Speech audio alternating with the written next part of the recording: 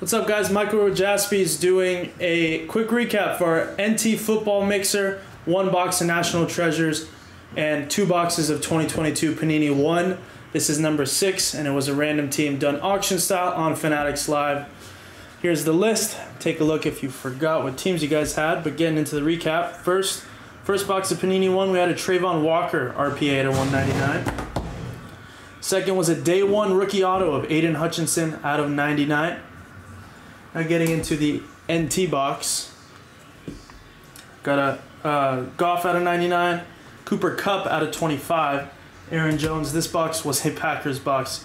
Just wait till you see Aaron Jones out of 49, Josh Palmer dual patch, Mike Williams Century Materials out of 10, Chris Olave Michael Thomas dual patch, Fred Warner All-Pro Signatures on card out of 49.